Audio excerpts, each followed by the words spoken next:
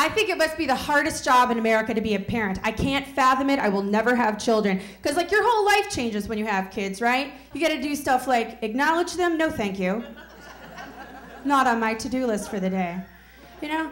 But I don't think we make it easy for you to raise healthy children in America. There's a horrible obesity problem with our children in America right now. You know, I don't know if you've seen them, they're the fat kids, you can't miss them.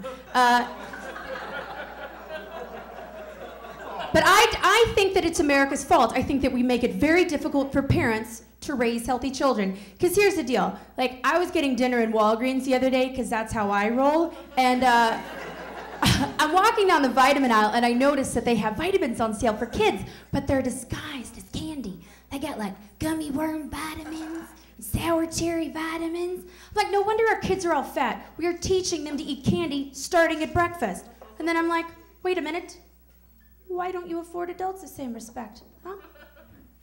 If you made birth control German chocolate cake, I would never forget it.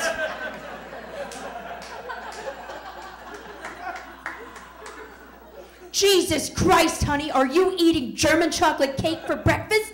No, I am preventing your unborn son. Oh, well, I will get the milk. Dudes, I don't want to bag on fat kids, seriously. I don't want to bag on fat. I got my own issues with food. I'm an emotional eater. Like, when I'm happy, I'm eating. When I'm sad, I'm eating. When it's Tuesday, I'm eating. Deal with it. That's how it works. So I tried to fix it one day, right? I was like, I got to get a handle on this. And I tried to be bulimic for one day. You guys ever do that? Oh, that's hard. I tried it for one day, and I couldn't do it.